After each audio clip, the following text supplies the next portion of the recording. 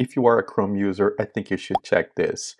Click on the three dots and look who is here. Search with Google Lens, but don't go just yet because there's more that I want to show you. If we click here, okay, we can now select part of a website and choose what we want to do, translate or maybe select text.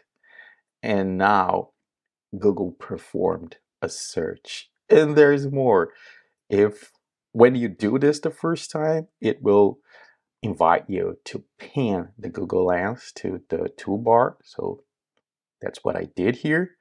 And now if I close this, I can click here, select a text, maybe translate to, let's say, French.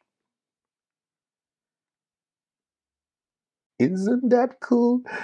That's it for this one. If it was helpful, I'd appreciate a thumbs up. And for more tips like this, please subscribe to the channel. Thanks for watching. See you soon.